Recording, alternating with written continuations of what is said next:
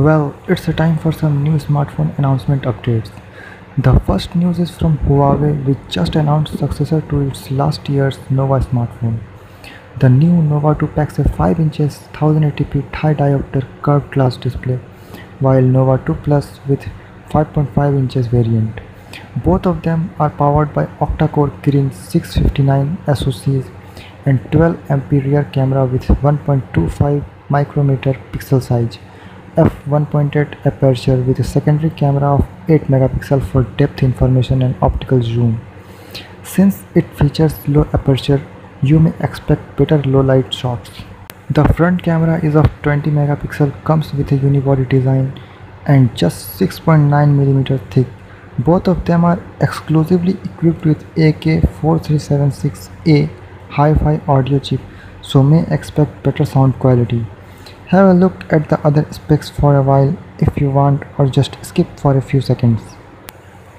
The next news is from Gionee. They have just announced their Gionee S10.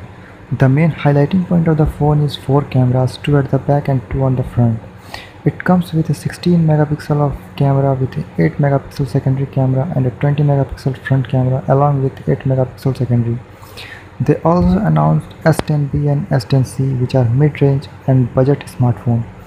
S10B features 13 megapixel rear with 5 megapixel secondary, and S10C features 13 megapixel rear and 16 megapixel front camera. Nothing sort of amazing feature, just basic ones.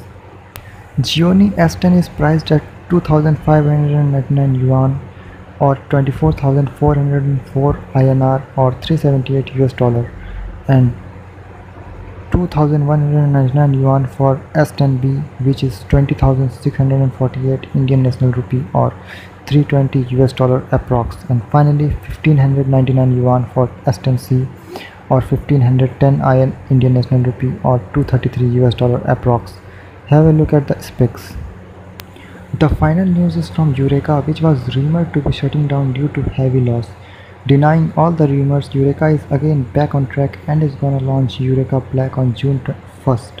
Currently, registration for the same is on, even though the company didn't disclose any specs, but it can be clearly seen from the teaser that it is gonna feature unibody design and a large camera sensor with a dual LED flash.